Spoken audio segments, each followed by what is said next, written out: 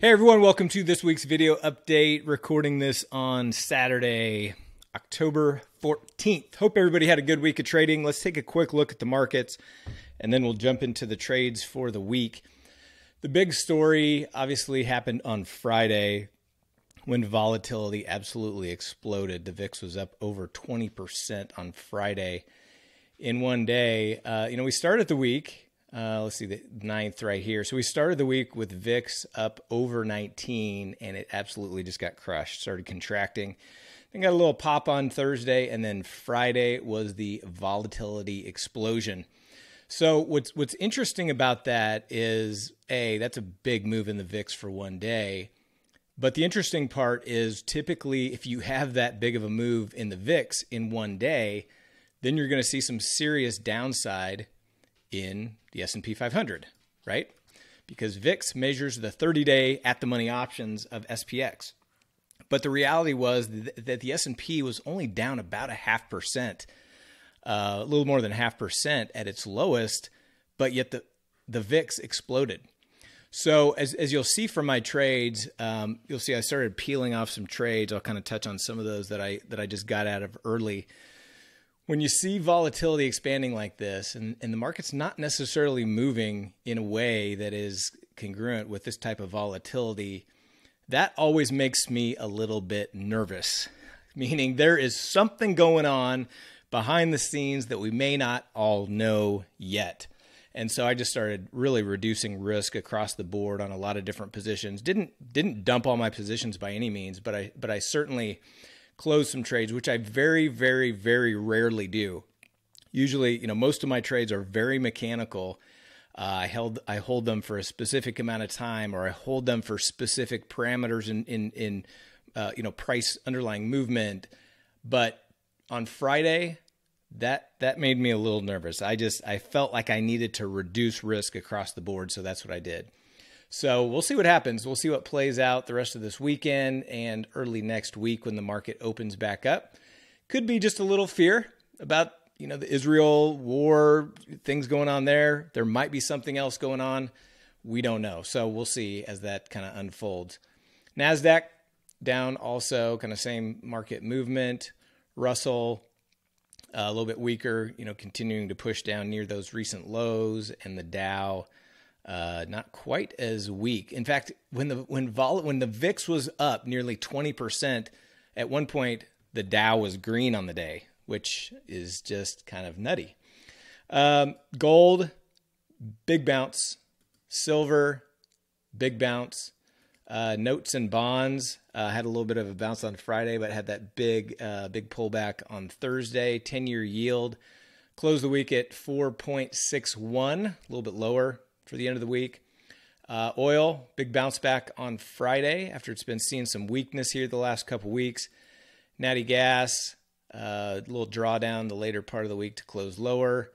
And the grains, let me just look at soybeans as a barometer. Big up on Thursday, kind of an inside bar on Friday. The euro and the pound lower, which obviously relative to that is the US dollar, which would be higher. And then Bitcoin hanging around 27,000. All right, so that's a quick look at the markets. Let's take a look at our trades for the week. Had a big week with 0DTE. You can see these are all my 0DTE trades for the week. Almost 39,000 in profits for the week on 0DTE.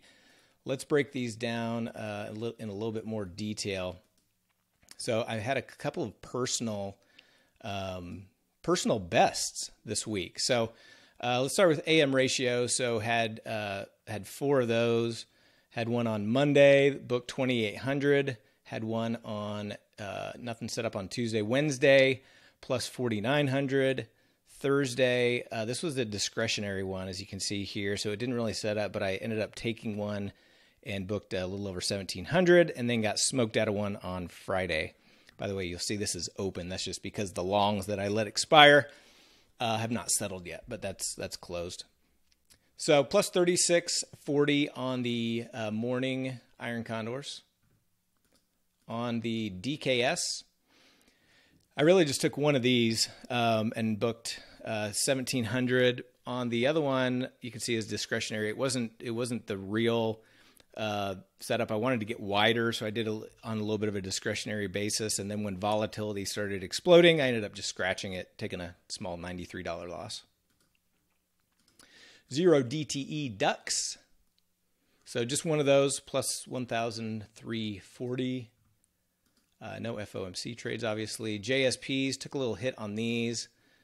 So had 3 of them, small loss on one, small win on one. That was discretionary. And then the big one I lost 4,900 on. That was a discretionary trade as well. So about minus 4,900 for the week on JSPs.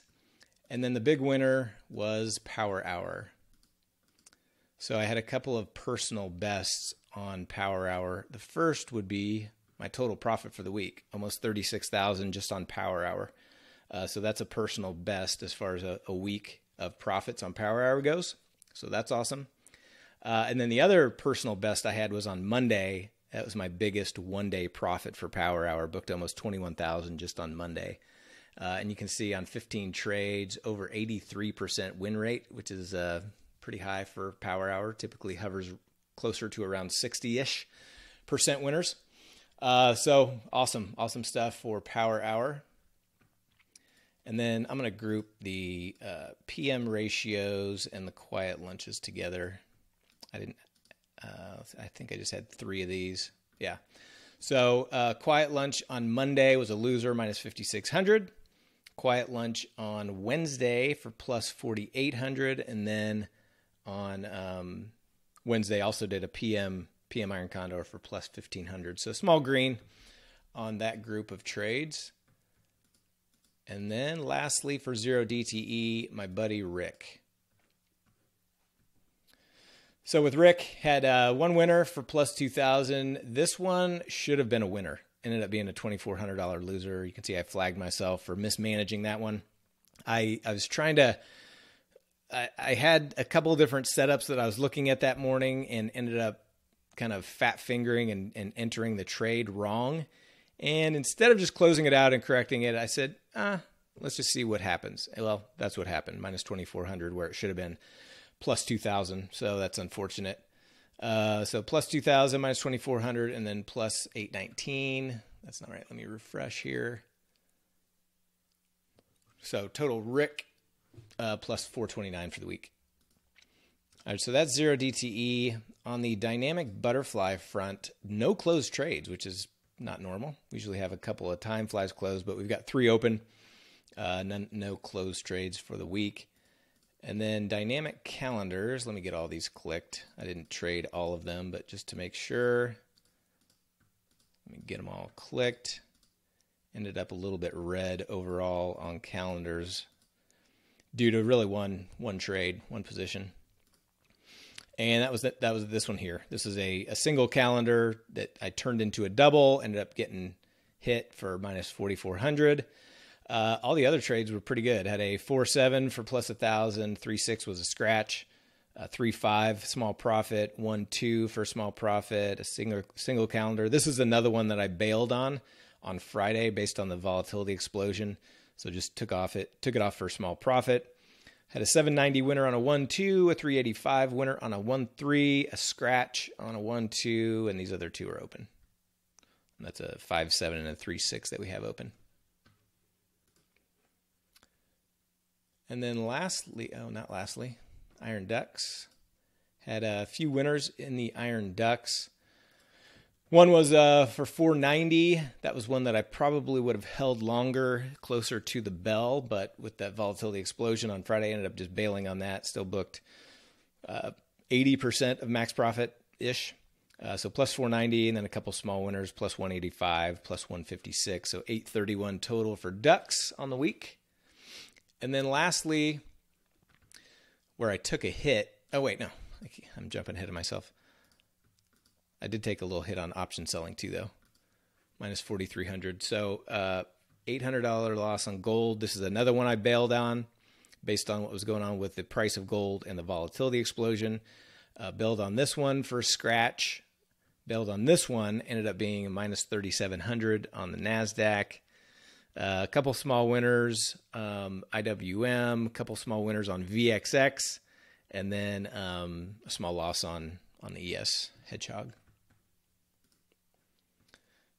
Now, lastly, is the portfolio margin trades. This is where I took my biggest hit. And it makes sense because with these portfolio margin type positions, there's a lot of negative Vega trades. And so took a loss of about 15K on these. So plus 1,200 on a ratio diagonal, minus 3,600 on a Humpty. These two with the toss upload issues, uploaded one as SPX and the other one is SPXW. So I actually couldn't combine those. So if you net those out, that's minus about, what is that? About 7,000-ish. So just those combined. And then another minus 2,200 on a Humpty, minus 155 on a Humpty, minus 800 on a Humpty, plus 3,500 on a Humpty, minus 3,900 on a Humpty, minus 1,500 on a Hedgehog, and the rest of these are open. So it was an interesting week. So that's it for the trades. But just to give you an idea, just taking a look at the chart, you can see here. So Monday was one of my biggest days of the year. Tuesday was another big day profit-wise. Wednesday was about break even. Thursday was about break even. I think maybe down a little bit. And then Friday, when this happened, I just had way too much short Vega and got hammered on Friday and had to just scale out of some of those positions to reduce risk and just kind of scale down. So still net a good week overall. I thought it was just at the beginning, midway, actually through Thursday, I thought it was going to be a monster week, but ended up giving some back on Friday. But that's how trading goes, right? Anyway, I hope you guys have a good rest of your weekend.